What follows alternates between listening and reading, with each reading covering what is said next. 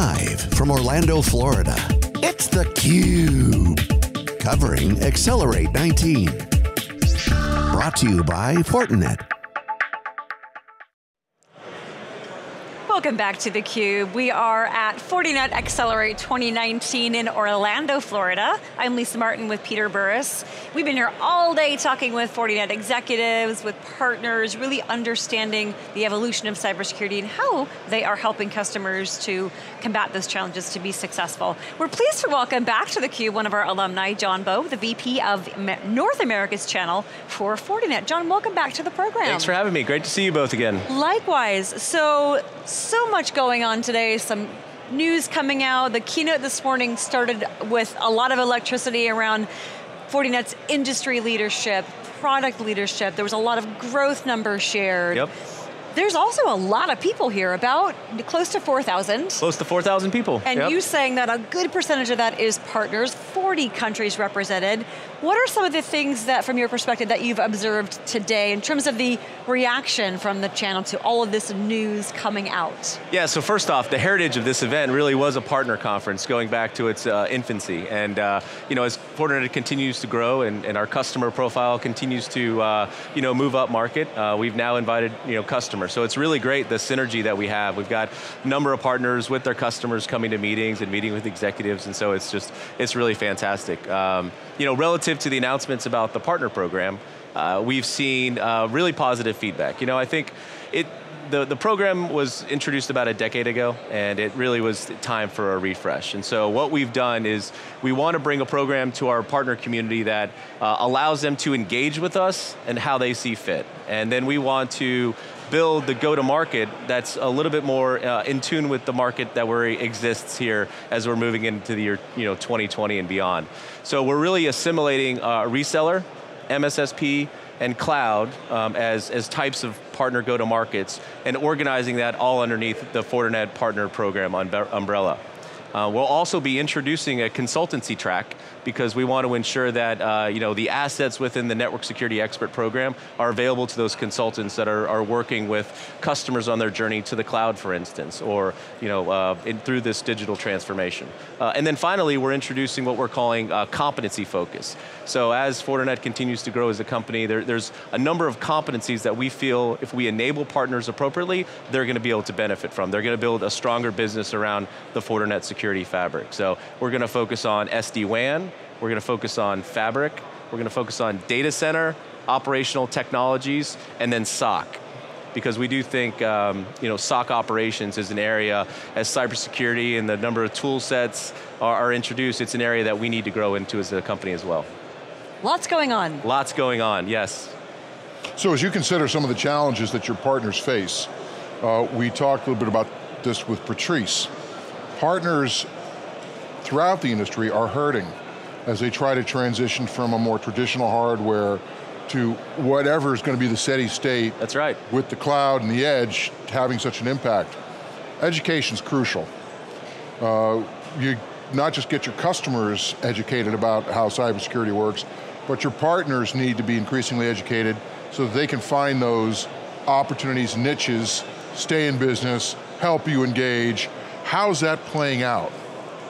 My number one initiative as the channel leader is to drive partner competency and preference. And so going back to competency, if we can build partner competencies, they're going to build a healthier, more margin-rich business around the security fabric, which then selfishly is going to lead them to delivering more preference around Fortinet.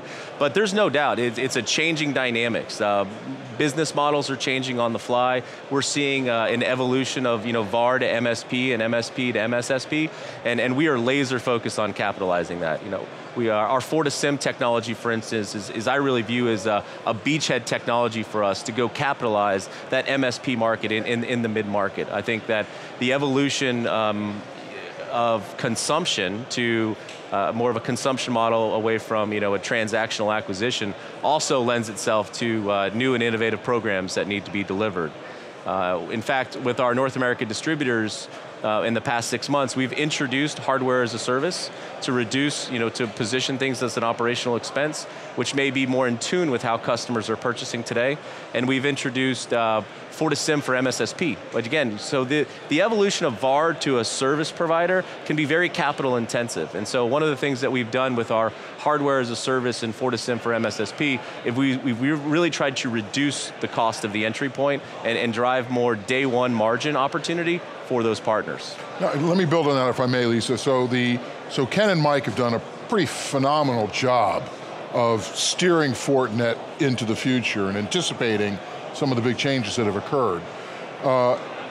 You guys therefore have pretty decent visibility into how things are going to play out and are now large enough that you're actually participating in making the future that everybody else is thinking about.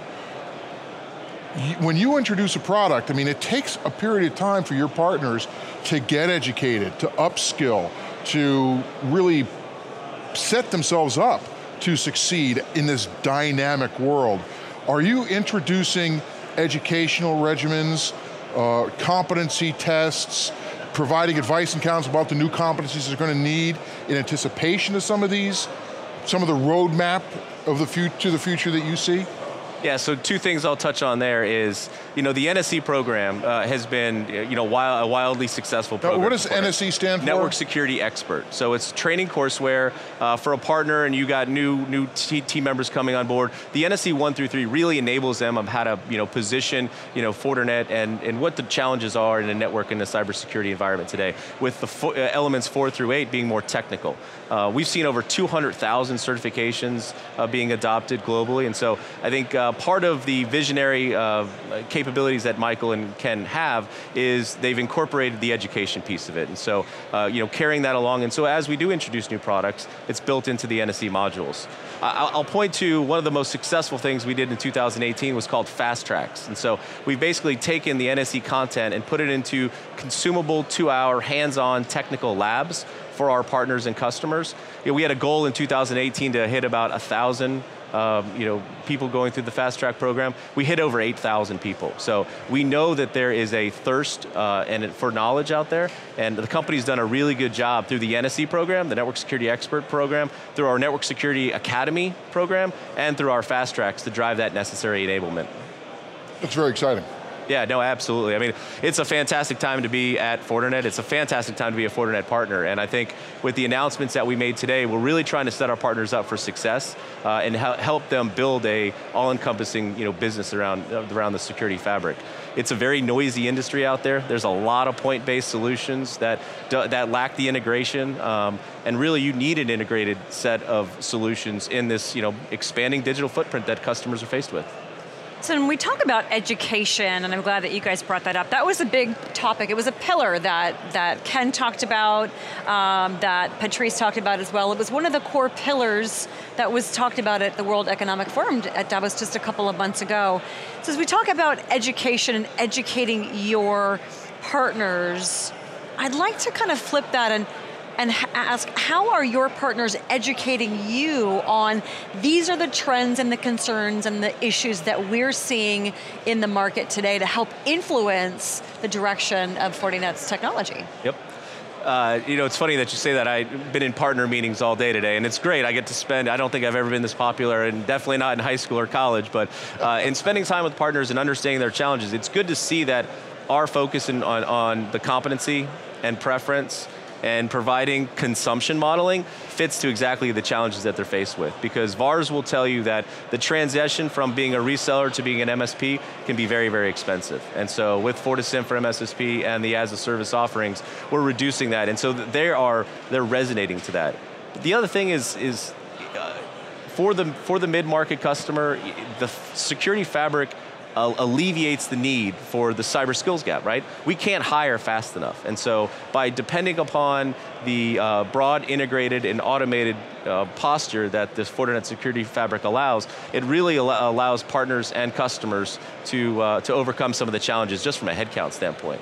And I think the NSE program also does a very good job of filling that gap as well. So the partner used to mean these are for that group of customers who our direct sales organization can't make money on, we will give them to partners. Or the very, very large, for a very, very large company that's owned by Accenture or owned by Dimension Data, or something like that, we'll work with them and deliver it. And that kind of middle was kind of lost. But even today, that low end, the idea of segmenting purely on the basis of how big they are is problematic, because there's a lot of small companies happening because of this digital transformation. They're going to very rapidly grow into some very, very big footprints. Absolutely. So how is that line between what Fortinet does, what the partner does, what the customer does to achieve these outcomes starting to shift? We're going to be introducing an ecosystem-based approach. It's called Partner to Partner Connect, and it is actually to do that very thing. For those partners that may be in the mid-market that need those expertise, we're going to allow partners to create almost a marketplace of service offerings so they can fill their gaps and they can build meaningful practices, leveraging what Fortinet is doing, but also leveraging what some of our other partners are doing. We're seeing this immediately done with our distribution partners in North America, and we're going to be introducing the Partner to Partner Connect later this year and accessible through our partner portal. And those competencies that are associated with the NSE and the education then become part of those partner brands. Absolutely. Which makes it easy for the partners to be more trustworthy of whatever combinations they put together to serve customers. Yep. I'll give you an example. So we're also going to be announcing tomorrow afternoon in our North America breakout session a cloud channel initiative. And so our goal with this cloud channel initiative is to allow partners to build meaningful security and networking businesses in the public cloud.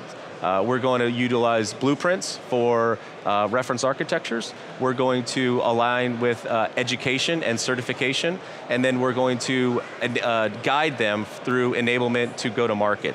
And so one of the things also we released this week was the NSE 7 for public and private cloud. So again, as we introduce new technologies and we introduce new opportunities, we're also aligning that to education as well, so the partners can be self-service. Because the better job a partner does is developing that competency, then the more services rich they're going to be able to deliver to the end customer themselves.